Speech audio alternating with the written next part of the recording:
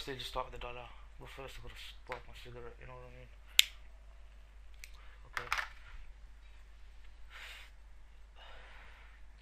So this is a lot of this stuff ICT is covered anyway, so I'm probably like regurgitating a lot of it. Doesn't really make sense, but okay, let's fucking do it anyway. So obviously it's going to this H1 block. The way it's looking is more than likely looking like it's gonna take this out. So where's liquidity at? Where the stops resting at? Let's just mark the clear points, reference points. So we've got that. Yeah, everyone can hear me, yeah? So we've got that, and then obviously we've got this level here as well. So I'm just gonna let me choose only one color. So when I'm not got stops, so one color. So we've got this one as well. So that's pretty obvious. Nothing complicated there. It is quite heavy. We've got no sign that it really wants to, go up. So for now, my bias is trying to reach for this. So what does that mean? It means bullish foreign currencies, obviously. So I'm just gonna go through the majors. Can't be going through the exotics. I barely trade them nowadays anyway. So fiber and cable are gonna be the main ones. So everyone's clear with that, yeah? I mean, what are we looking at that? So going into next week. So obviously we've got short-term stops here, right? And obviously I don't know where I'm gonna short it from here. It's not clear to me, but it looks to me we've come off of previous week. We've come off of this little block thing here, right? So if I just draw a line, it's probably a bit clearer. Right, so this thing. So this block has held, has broken down, and then during Friday, this is one of the reasons why I shorted the cable. Long cable, sorry. Well, both cable and fiber were on offer, but looking at the dollar index. If you look at the video, I know it shows you a bit quick, but actually I had marked down in the video, but because the speed was so quick, you probably missed it unless you freeze it. So looking at this, I'm looking for lower dollar, which basically means higher fiber and cable. Okay, so I'll see how price unfolds, but my bias is going to be lower dollar and long cable. So as long as I know that, okay, I know this is trying to reach for this. If this gives in, then it's going to try to reach for this, and then God knows what's going to happen after that. So just keep it short term for now, and that's how I've been trading. That's clear so far as it is, nothing complicated. Okay, so I'll go with cable. Now what I'm going to do first, I'm going to explain why I took the cable, right, and then I'll go into detail later as to what I'm looking for. So obviously we've got this here, this daily block here, right? If you look carefully, I mean, this one here is holding as well. If you draw the body like this, right to the pip there, if you go across, but ignore that for now. So we've come down and come to the block. We've taken these stops here that ICT had talked about, these stops here, into a daily block, and where there's previous buy, you can expect some sort of bounce there. We've got that bounce. Now it could be intraday. It can be short term, as long as it can make money off it. Who gives a fuck? So now in price, prices come down. If you go into the 30-minute chart, right, I was looking at this here, 15-minute block there as well, and a 30-minute. So there's gonna be a bit of overlapping with the colors. So let's mark the top part to the body out, right? And I had posted this chart anyway. So we've got these clean lows here, typical London Open rally down. And if you saw me, I posted a picture of my chart on my phone, and I said, okay, it's come to that. I think it was a H1, and was it H1 or 15 or 30 minutes? It was one of the time frames, and I was looking for this possible long here, and I had marked out this high here. So let's mark out these stops here. It's basically a stop rate play. It was nothing more than a stop run, and this is why I played it twice. So London Open gave the better one, I reckon. It's quick. London Open was quick. It did not waste time whatsoever. Looking at this here, right? Really clear. I think this is going to get taken next week. I'll explain why as well after this. So it's come down. Now obviously I don't know if it's going to hold or not. Sometimes I'm just not confident in buying it here. So what I did was I waited for this block to form. So I know these stops are taken. Now once these stops are taken, I'm thinking to myself, okay, ignore the fact that this big candle has happened. So we're looking at basically price up until this green part here, okay? So it's come down, it's taken the stops and rejected back up. So that's a fucking stop play. And looking at the price action, when it dropped, look how fast that was. That's nice. That's what you want to look for.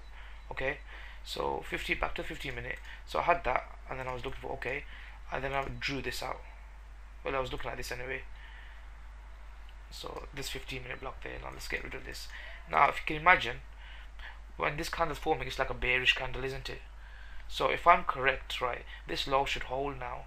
So what I did was, as soon as the price came into this in the morning, I had my stop loss there, entered it. So it's about 20 to 25 pips depending on which account I took it on. But yeah. And what was my target? Well, the obvious target was here. And is there an auto block above there? ICT has been through this anyway. I'm just repeating it here. So I actually held this, right, and I thought maybe we're gonna go higher, because initially I was aiming for these highs here. And if you look on the daily, I think price is gonna come up to here at least. You know, whatever happens later on, that's later on. But I think it's gonna come up to that daily block there. So if you look at the dailies only, it's a lot clearer. You know, instead of looking at flipping 50 blocks on the 5-minute chart, and then you're changing your bias every 2 minutes. Whereas if you just stick the daily, okay, it's come down to daily block, jump up, it come down, it's taken the stops out, and it just wants to go higher. So I was watching price, it rallied up, and what I didn't like was the fact that look how thin this was, really fast and thin. So when I saw it hit that block and start reacting, I thought, oh, okay, I don't know if I want to hold this, and it came down, came up again. And as it was coming down, I just cut it. So I closed that. Now, you know that price is going to come down. I wasn't confident to short it here. So I left it. I thought I'm going to still look for longs. Why am I looking for longs now? This just shows me, right, I think there's still liquidity left to be taken to the upside. And also, if you look at it, if you miss this, then this could say, okay, a stop rate, and then a rally up shows the buyers have come in. Okay? And then back down, and a retest to buy it up again, and the big move to continue. Now I was aiming for higher prices and I did not get that, and then I ended up closing it. Here, around here. It's in the video anyway, and the video just shows up to there, and then this was further longs, but that's that. Now why did I take the long here? I'm not sure, because I had a few questions on why did you draw equilibrium. Basically my equilibrium was just this. So take this 15-minute candle. I drew. I'm getting confused now why I drew the equilibrium. Which time frame was it? The 5-minute. See, this feed's a bit different, you see, compared to FXCM. Or see, the feed's a bit different, you see, because you can't see clear equilibrium. But this block came into some sort of equilibrium. The blue line I drew was the M15, because sometimes, you know, the candles are a bit different sometimes. Yeah, it's a bit weird. Okay, in this one it goes down a bit deeper, but if you look at the other feeds, right, it doesn't go down as deep. But anyways, I had it drawn here, and I thought, okay, I had it drawn here, and if it starts rejecting back up of this, then I'm gonna get in. And what happened was, as it was moving up, I bought it as it was moving up. So I wasn't chasing it. I was anticipating this to hold, and it was behaving how it would. And I thought, okay, if it's gonna come down to equilibrium, it shouldn't really be breaching this really. And FXCM it only breaches about one tick. On this feed, it's by a couple. But you know, you're gonna get that data discrepancy, you know, changes between brokers. So yeah. So as it was moving up, you see me buy it, and then that was the end of that. So that's clear, right, why I took the long. And like I said, this stop should hold because, you know, it's taken that out. And if you did take this, then I would have been wrong and it's going somewhere else. Now at the same time, I was watching the dollar index, and price was around here, was hovering around this H1 block. It was taking out the high of the day there. It's come down, and I mean, expecting it to come to this block, right? So lower dollar and higher foreign currency. So it's holding this nicely, and yeah, that just fell in sync. Now going forward with the cable, I think we're gonna go higher, at least into this block here. So just from current price action, current market price, that's about 70 ticks there, and possibly into this and maybe higher. But I'm just going for the minimum day trade, and as a day trade, 60-70 ticks is more than enough. Okay, so I'm happy with that. That's what I'm looking for. I'm only looking to day trade. I'm not looking for swing trades, because I don't think it's a swing trade environment. But or I can't trade a swing trade myself in this environment anyway. So is everyone clear with the cable what I'm looking for? So if it comes there, I'll see what happens when it comes there. Obviously we do have, you know, this part of the block. So if this starts to break even, come down lower, then obviously we're going to take out this and new lows, and then you're going to go to the monthly chart, and then we've got this here. But that's monthly. Anything can happen within the monthly, you know. But yeah, that's what I'm looking for. Now entry wise, I'm not really clear. I mean, if you look at this, right, it's a bit of like a grind. This is, so I'll have to wait for clearer price action to unfold. But look how clean this is. I think we're gonna take this out at least anyway, and it comes into this breaker here, which is the base of the daily block anyway. So there's lot of confluence here. So I'll be surprised if this doesn't get taken. We're really surprised.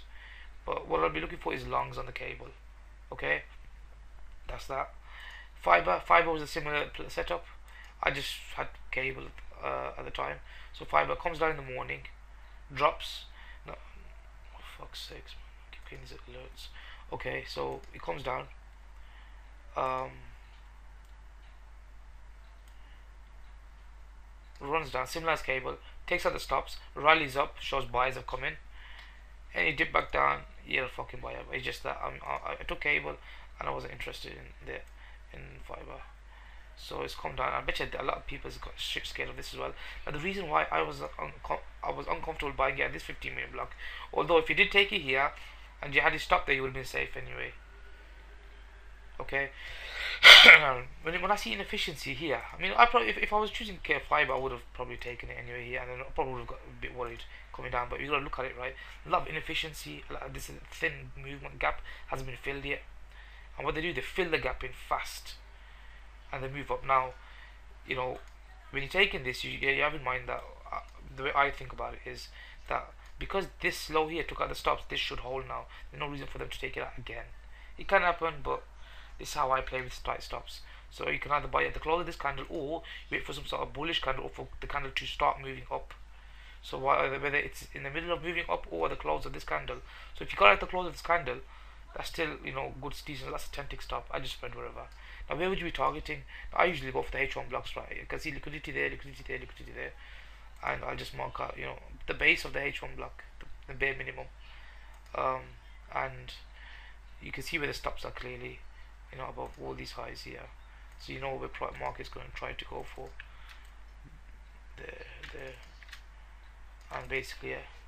So nice move up, plus moving up. If you miss that, then you got another entry down here, you know, and you know where market's trying to target, and that's that.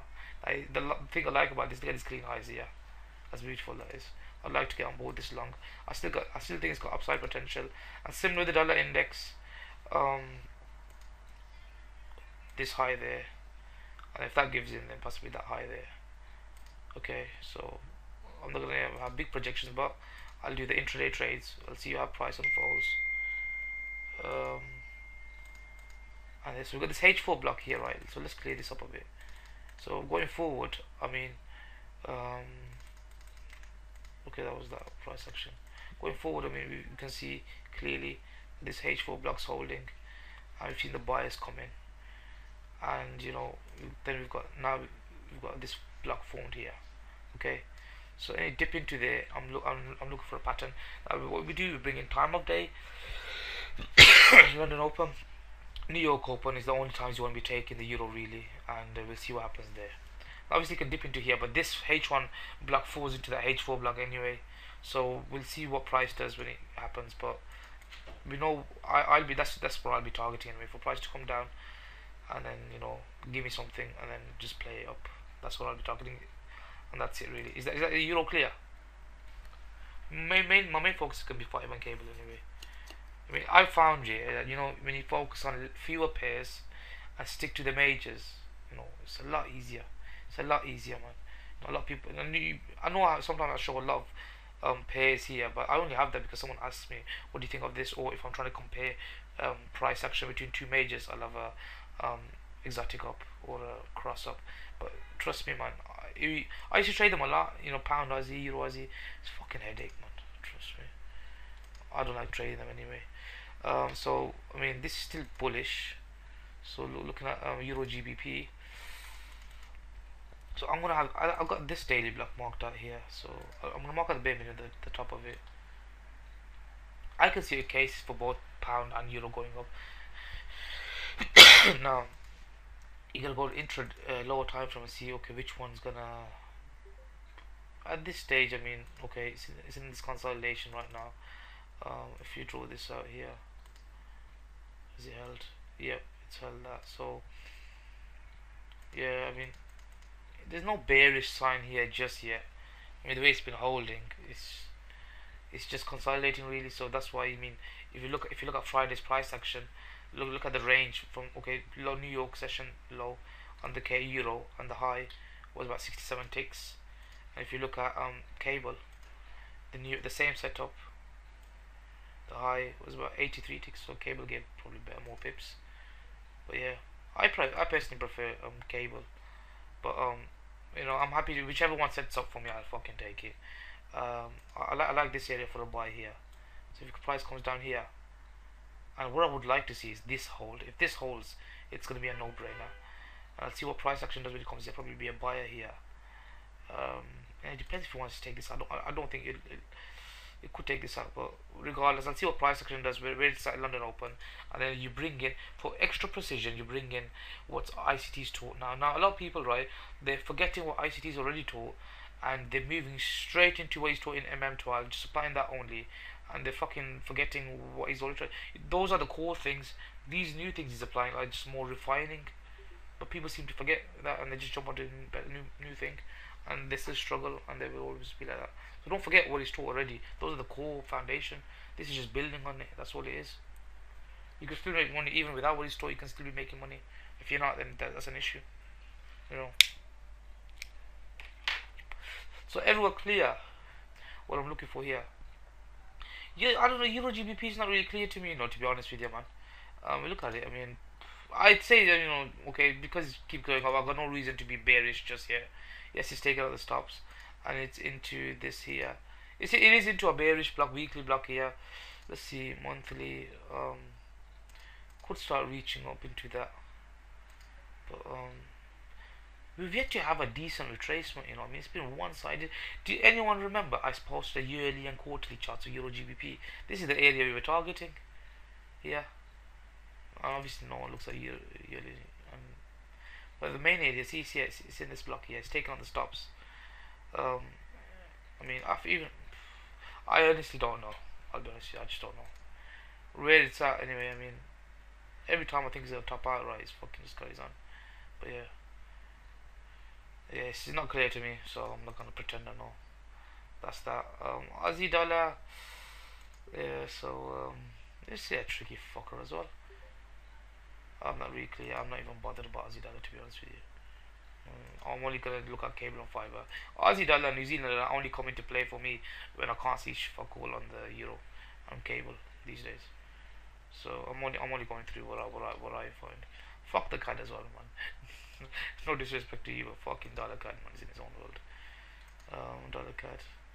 But actually, dollar CAD, I think yeah, I think we're gonna take this out. I reckon, you know. I reckon dollar CAD's got lower to go. Now let's look at the weekly. Weekly is still low in efficiency. Monthly, this could be interesting. This keys up. It's at support level, but I'll keep an eye on this here. This month, the top of the monthly block here. So now, if you look at it, right now, let's put power of 3 into this monthly candle, right? Okay, let's put power of 3 into it. This will sort of support the CAD strength. So this is the monthly candle we've got right now. So we've opened. So I was going to opened, right? We've run up. Yeah. Form the wick. Now it pressing back down now. So once it gets below the open again, we could start expecting what? An expansion to the downside, right? So what would that mean? I think we get all this monthly candle filled in. So I'm just going to draw the base of this monthly candle, or at least to here. I mean, I'm going to look for minimum. Let's look for minimum targets, right? Minimum targets is here. That's on 140 odd ticks, which is nice. And then it's here, 280 odd ticks. And then here, and then lower. But I'm not even going to go there. I'm just looking for intraday targets, and then I'll think about it the next day. So we could say a market maker sell model completion. So we've come off of here. So let's see if this will be interesting to see. This holds.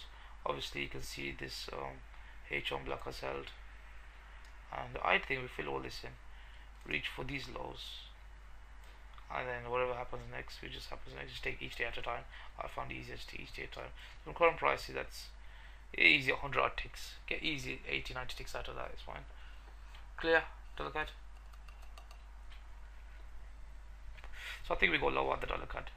I'm expecting lower prices. By the looks of it, yeah. So yeah, so I think we get that. I mean, we got a bit of a block here as well. So that comes into that will come into perfect of taking these lows out. Because if we look at this, right, we quite pierced this quite deeply. Yes, we did reject, but the way price is actually still heavy. So I think we're just gonna come lower, and it supports our dollar view as well of lower dollar. So we'll see what happens then. Could be completely wrong and it fucking rips the dollar does, but fuck it, we'll just take each day at a time. It doesn't have to be this way. If it's gonna show something else, then we'll just go with that as well. So that's that. Is everything clear? I'm only gonna go through these pairs. There's no point going through something that I'm not really interested in looking at. I'm just gonna share with you what I'm looking at. Come on, man. You know I'm not gonna look at. I don't look at exotics. Pound Swiss. You know what? Since the SMB, right? I've never traded a Swiss pair ever again since. One more. I'm gonna pause the recording. Okay. Yen. Yeah. Okay. Let's have a quick look at dollar yen before. Fucking hell, look at that, man. You know, I was balls deep short around dollar yen. I think it was around here somewhere, and I was actually looking to hold this. Yeah, and it's fucking hell, look at that. And what does he do? He does one more whipsaw back up, and this was the actual high, and then boom, look at that, man. I still think we got lower to go. This is falling nicely. I mean, look at this. Liquidity is gonna be resting here. So if this was a 5-minute chart, right? This I'll be looking at it. This fucker here is gonna come here. At least, you know, this fucker's aiming for these lows there. With that in mind, obviously some weekly, monthly chart. That's another 700 odd ticks. I mean, I'm not gonna be flipping and getting overexcited because you know you can easily have a couple of hundred pip rally back up. But I mean, intraday, you know, with the higher time frame bias, there's no reason why you can't, you know. So next area is going to be this area here, but I do like there's a lot I do like this here to be taken. I think it's going to get taken. Whatever happens after that, I mean, then once you come into this territory here, if you don't get a bounce, then it's going to be all this, and then it's going to be some dirty price action happening. You know, fucking the world's probably going to end and everything, and fuck it. But anyways, yeah, I'm thinking dollar yen lower. Yeah, CJ Carlos is a master at this kind of stuff. He predicts 1,000 pip moves. I've seen some of his macro analysis. Solid. So yeah, I think this goes lower. Yeah. So I'm just gonna pause the recording there, and then I'll take questions. Okay. I'm just gonna pause the recording. Stop.